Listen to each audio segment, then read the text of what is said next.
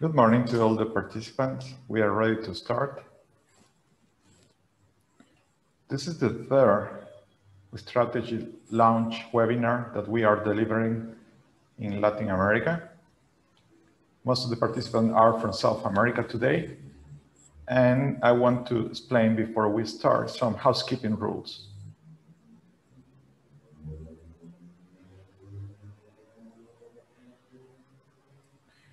There will be live interpretation to Spanish.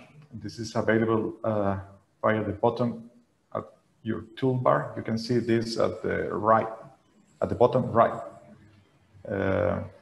side of the screen. There you can select Spanish because the webinar will be in English. This session will be recorded and later we will share the recording plus the presentation. And if you have any question, please use the Q&A function. There you can write the question, and at the end of the session, we will come back to this. And also, if you have any technical problem, please use the chat session, and we will be checking this and giving you support in case of any issues. My name is Miguel Hernandez. Sorry, I didn't introduce the beginning. I am the Regional Director at Bonsucro for Latin America. And today we have also other colleagues joining this webinar, Nicolas Villar, Liz Foggy, and Livia Ignacio supporting this webinar. And the presentation will be delivered by our CEO, Danielle Morley. Danielle, the floor is yours. Okay, thank you. Miguel.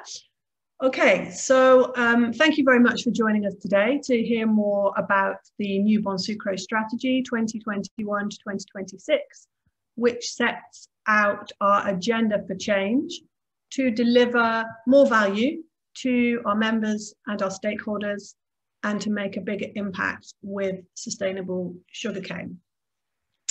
I'll spend the next 40 minutes or so trying to speak nice and slowly so the translator can do her job, taking you through some of the key highlights from our strategic plan. It was developed collaboratively and very iteratively with inputs from many different stakeholders, including our members, our staff, our technical advisory board, the Members' Council, and we had a very engaged board of directors who participated in the strategy development from start to end.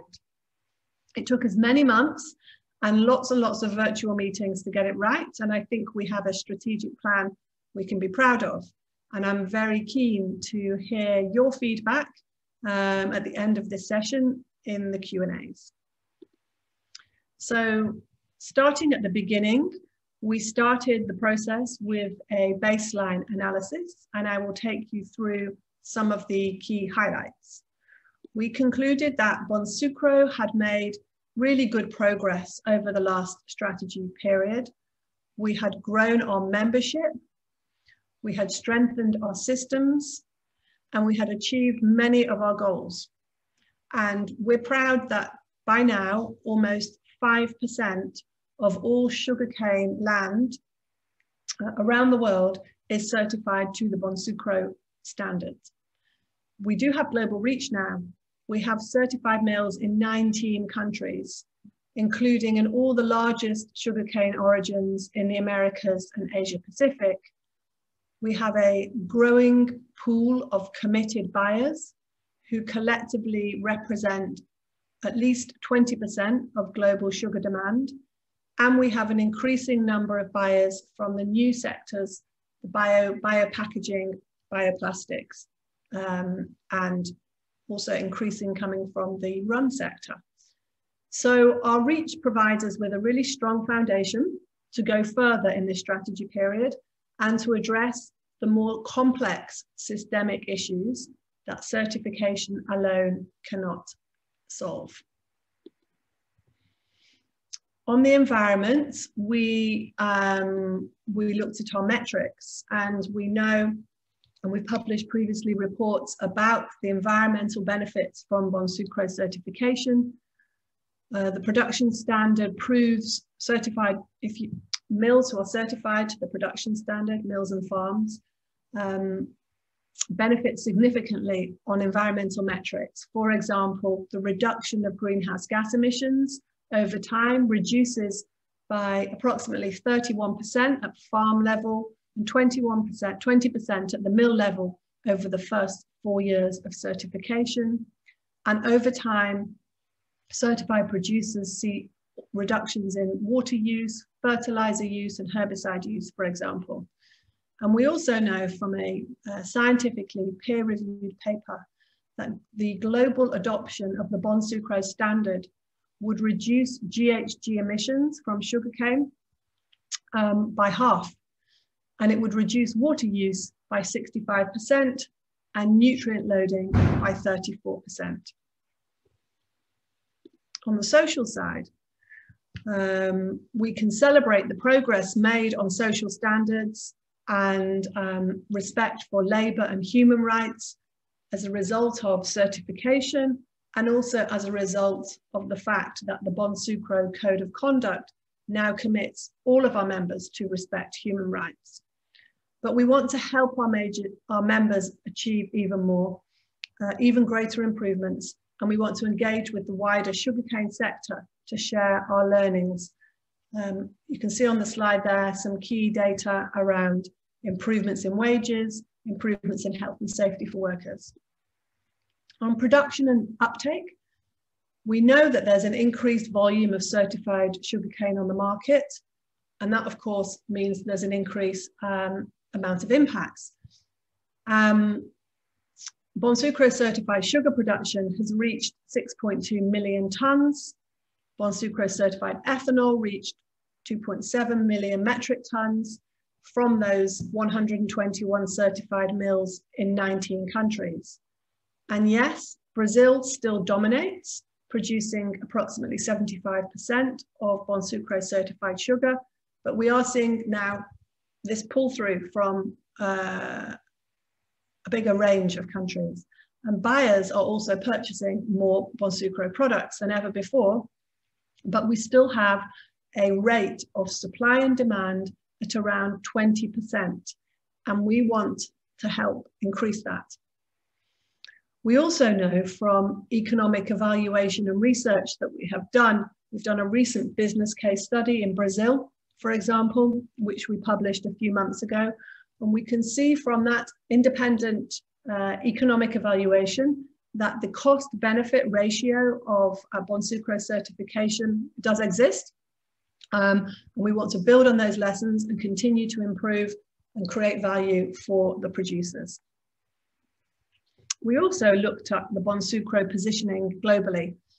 We are the only sugarcane sustainability initiative that combines all of those characteristics. We have an exclusive focus on sugarcane. We have the credibility of being ICL code compliant around our standard system. We have this focus on continuous improvement. We have global reach, and we also have local presence with our staff and with our members.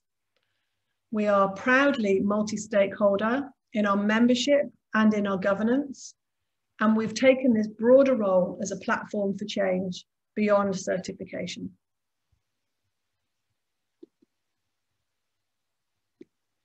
So then coming to the global context, we researched the global context and examined those most material trends impacting Bonsucro over this period.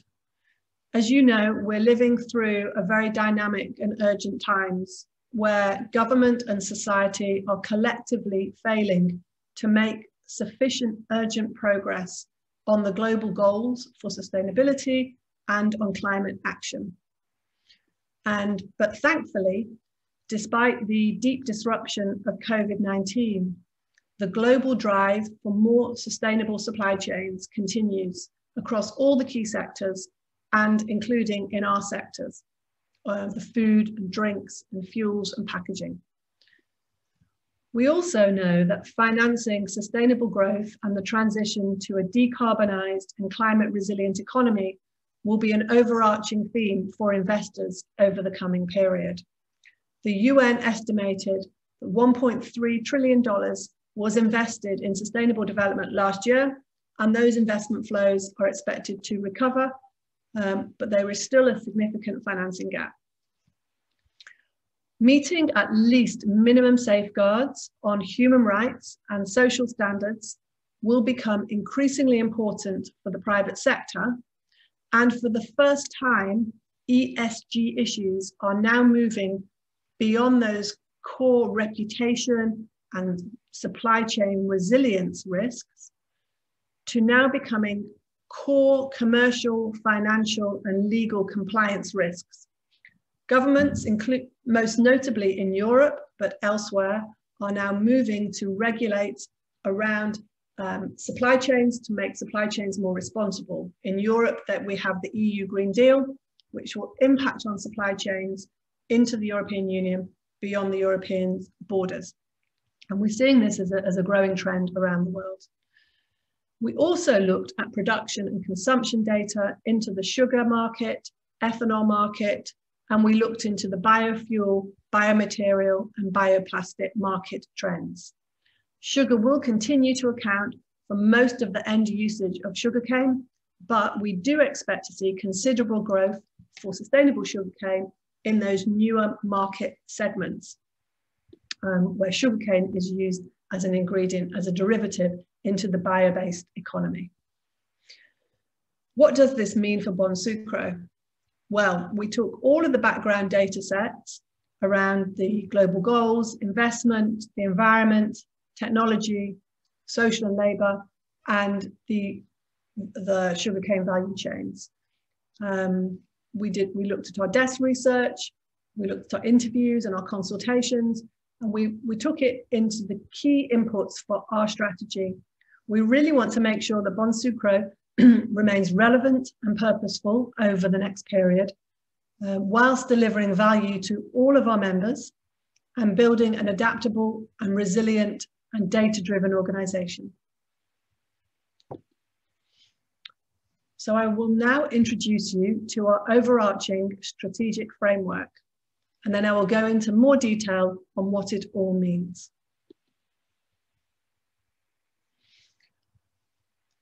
The strategy is built around a newly defined purpose statement at the heart of those circles: to collectively accelerate the sustainable production and uses of sugarcane. And then supporting our purpose statement are the 3 strategic aims in the next circle. Those strategic aims are to improve the environmental impact of sugarcane, to promote respect for human rights and decent work in sugarcane farming and milling, and to create more value. Those 3 strategic aims are interdependent and non-hierarchical of one another. We're very clear that they are all equally important and they all mutually reinforce one another into a system of change. For each strategic aim, we have set some objectives, targets, and indicators, and I will take you through those. Then implementation will be designed around those 5 key strategic priorities in the light blue circle, delivered through 6 activity work streams in the green circle, and underpinned by those core principles in orange.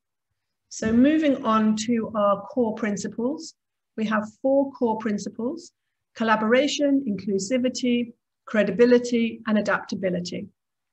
Why did we choose those principles? Well, collaboration is central to our identity as a multi-stakeholder platform, and collaboration is very important to the way we work with our members and also internally with one another. We want to be, and we need to be, inclusive to drive wider sector transformation beyond certification via strategic partnerships. And we also want to build a more inclusive and diverse sustainable supply chain and Bonsucro. While credibility is fundamental to the way we govern and operate our standard system, And as a small and medium-sized enterprise, adaptability is part of our organizational strength. We learn and continuously strive to improve and become resilient to change.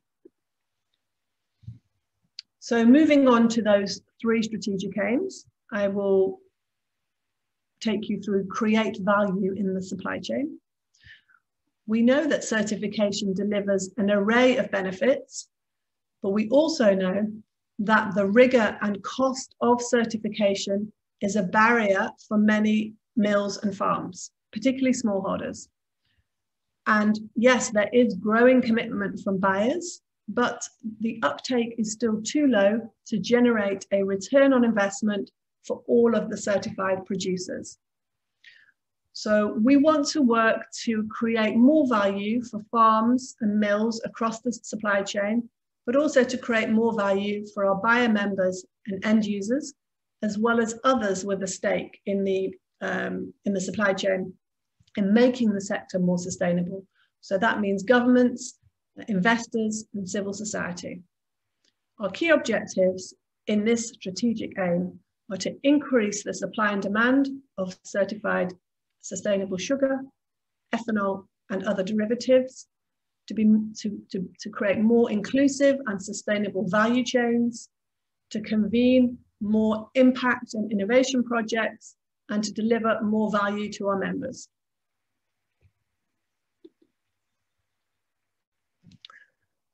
The next strategic aim, improve the environmental impact of sugarcane. So we know that environmental issues are a high priority for our members and partners, many of whom have very specific commitments to reducing the negative impacts or improving through regenerative agriculture, water replenishment, etc. We also know that in order to meet the Paris Agreement on climate change, all sectors, all agricultural sectors, must play their leadership role on reducing greenhouse gas emissions, and the sugarcane sector needs to play its role. So we want to support our members to reduce greenhouse gas emissions via certification and to facilitate the wider sugarcane sector to take collective actions to address the climate emergency and develop sectoral greenhouse gas reduction pathways in line with the Paris Agreement. We will partner with others to address the water crisis in key origins by developing and piloting policies and plans to manage water more responsibly and equitably. And our other objective in this aim is to protect biodiversity and soil health and to promote regenerative agriculture. And our third strategic aim is to strengthen human rights and decent work. We know there is a growing spotlight on social and labour conditions in global supply chains and an increasing degree of corporate due diligence in this area. Unfortunately, much of the world's sugarcane is grown in countries with less than optimal agricultural working conditions. And the Bonsucro standard provides a framework for producers to improve, and certification enables certified members to reduce their risks and to keep pace with the market, regulatory, investment, and consumer demands. So on this strategic aim, we want to drive decent work and safer working conditions for farmers and workers, including a zero tolerance on forced labour and child labour that's enshrined within our standard. We want to ensure safer recruitment for migrant workers and reduce discrimination in all its forms and promote gender equality. And we want to promote fairer wages for the lowest paid people in farming and milling through piloting living wages in specific origins, working collectively with willing members and partners. We can also drive fairer wages through our certification, through our standard and through certification. So moving to our 5 strategic priorities, I will take you through what we think is important to achieve our aims. Enhancing Bonsucro's standard system is going to be and remain a strategic priority for Bonsucro. It is our core business, and we will use the next 5 years to continue to strengthen and innovate our system of third-party assurance. We will finalize and publish the new Bonsucro production standard. We will update the smallholder standard to be in line with the new production standard, but also adapted to the realities of smallholder farming and taking into account lessons learned from implementing the smallholder standard over the last few years.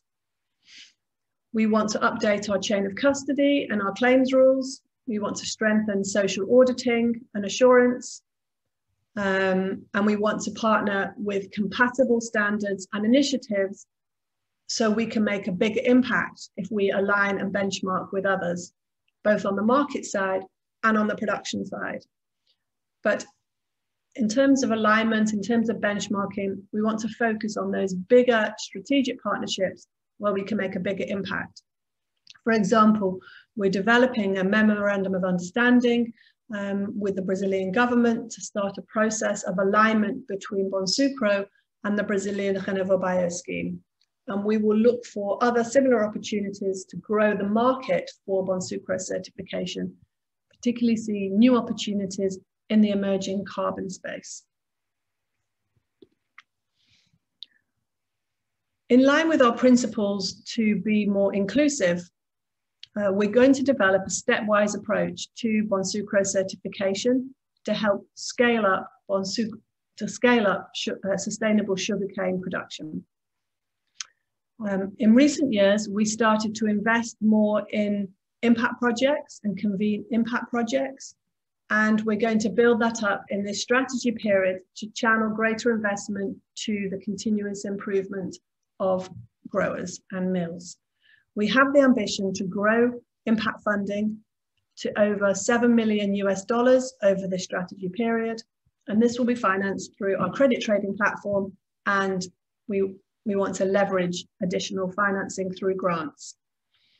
And we want to expand our technical support to members and intend to facilitate more access to certification data and metrics that can enable, for example, the facilitation of new finance, green finance, to support certified mills through the provision of metrics that financial institutions are asking for their due diligence. And as part of our commitment to creating value and building supply and demand, we are going to prioritize the market development into new sectors.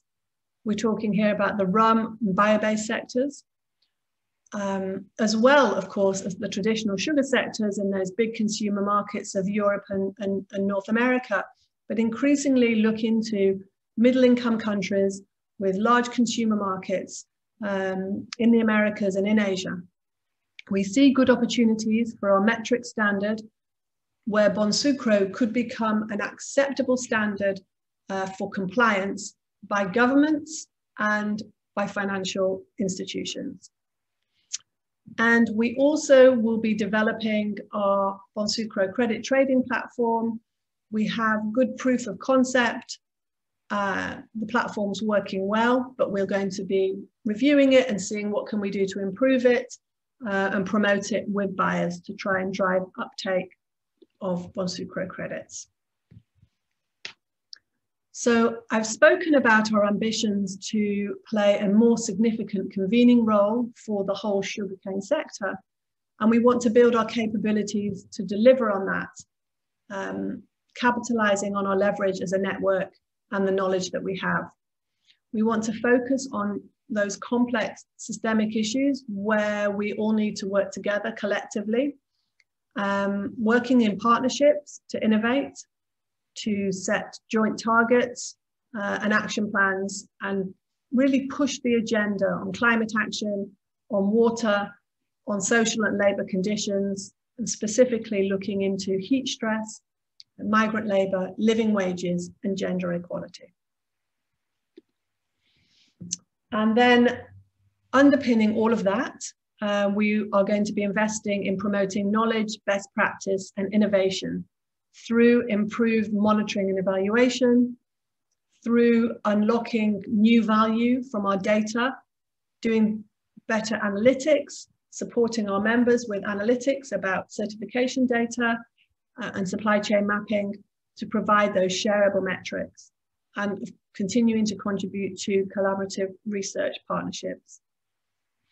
Where if you have a chance to read our strategy, it's available on our website.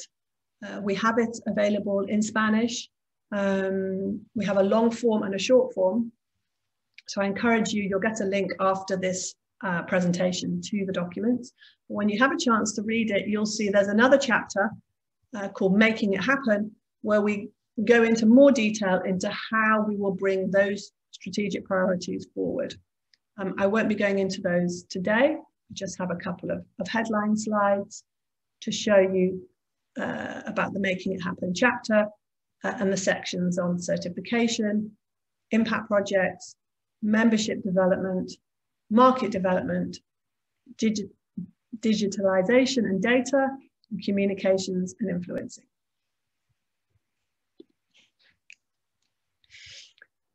So it's been a global presentation. Just to also let you know, we will be retaining our global headquarters in London, but we will also be growing our regional teams and our regional capacity to deliver in those origins, particularly in Asia Pacific and the Americas. And our work in key origins will be consistent with our strategic plan, but of course it will be tailored to the national context. There's some priorities that have been identified in the strategic plan, and more will be developed as our operating plans are elaborated and as we have further discussions with our stakeholders. We also have been clear that we don't want to spread ourselves too thin, and we will be focusing on key origins where we have a good footprint and where we think we can make the most contribution.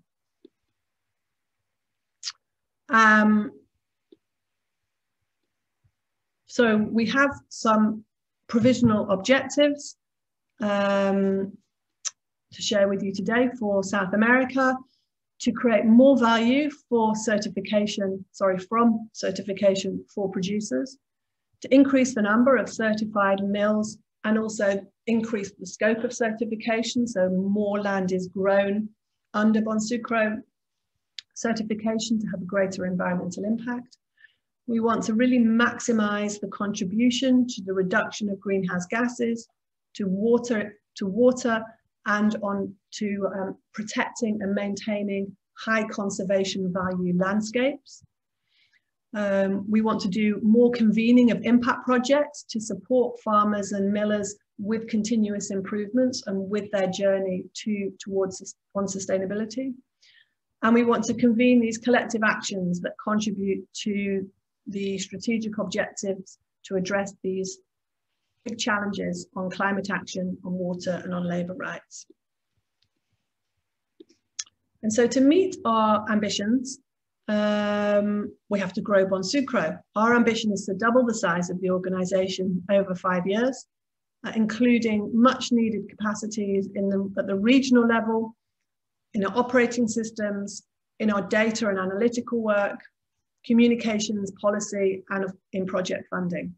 And we'll do this through growing the membership and increasing our income from membership, by identifying new strategic partnerships and grants, and income through our credit trading. So in summary, we will continue to support you, our members. We will continue to only work on sugarcane and its value chains, to be very focused on making an impact and a contribution towards the Sustainable Development Goals. We want to maintain our governance structures. We think they're working well. Of course, always room for improvements. And we will continue to deliver our internationally recognized, credible Bonsucro standard. We want to strengthen our creating value proposition. We want to focus on climate change and water and biodiversity. We want to strengthen our contribution on human rights and decent work, improve our support for smallholders, bring more money in through invest in new partnerships, build the market demand for Bonsucro products, continue to work on our digitalization and our monitoring and evaluation processes, and to build our capacity to be more visible so we can be more influential and engaged. So that concludes my presentation. As you can see, we really want to make a bigger impact. We do believe in the future of Bonsucro certification, and we also are going to be spreading out to convene the sector and to become a force for change, working with our members and with partners to address some of those critical issues. We can't do it by ourselves, and we invite you on the journey with us. So thank you. That concludes the presentation. We now have time for questions.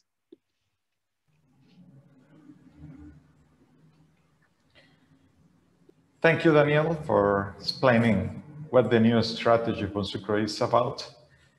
We don't have questions, but for the participant, this is the time. If you have any question, you can send it through the Q&A.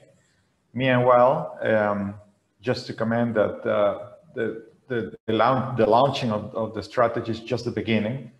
There will be more activities, and you are invited. We are sharing our agenda in our website, so please feel free to register and receive the newsletter. There you can receive more information about what Bonsucro is doing, how we can work together. We are organizing webinars in cooperation, coordination with other organizations. So there is an active agenda. And also there will be the public consultation of the new standard. That's a different subject, but this is coming, and you all are invited.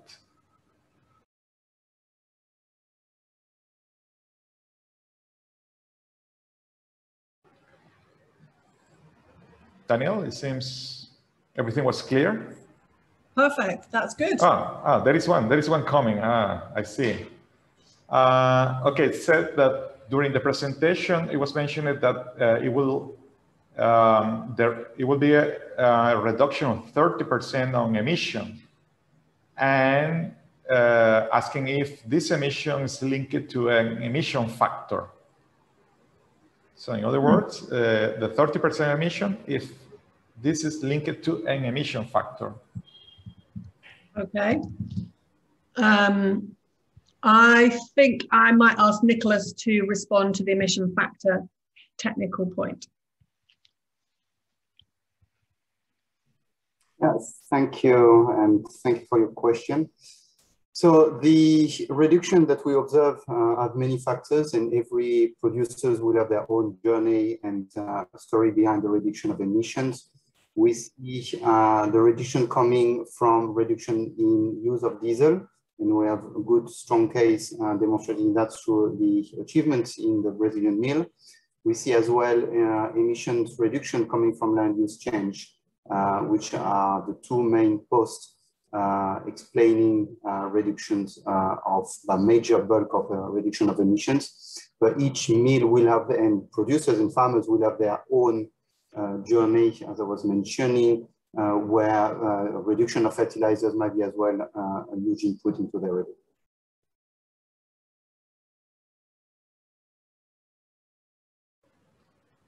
Thank you, Nicholas, and I hope that answered the question. If not, we can continue the discussion. And there is a comment here. Thank you for your presentation. I thought it was very logical and clear. Thank you for this feedback. Thank you. I don't see more questions, Danielle. Okay, that's fine. We've had a nice intimate group today. This is one of several webinars we've done. So thanks everybody for your time. And as Miguel said, you know, we're at the start of a 5-year plan, and it's collective, it's going to be collaborative. So we will definitely be engaging you again. Oh, there has another question. Yes. It's where these reductions recorded per ton of sugar produced, or where they are absolute reduction. It's about if I guess it's a continuation of the previous one about GHG reduction, if recorded per ton of sugar produced or absolute reduction.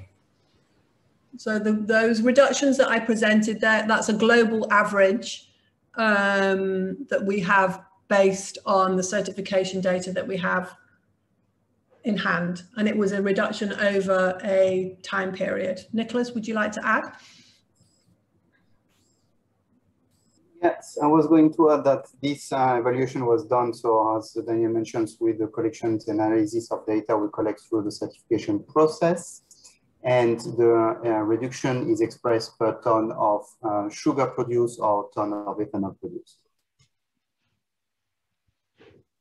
Yeah. Okay. Thank you. And no more open questions, Danielle. So I think that's fine. That's good. If no more question, we can call to an end to the webinar. Danielle? Absolutely. Thank you. And of course, we're here if you have anything. Once you've had a chance to look at the strategic, I do recommend that you do look at the strategic plan. As I said, it's in Spanish, which will probably be more accessible for you as well. Then just reach out, and I'm really keen to get your feedback and etc. So thanks everybody, and have a lovely rest of your day.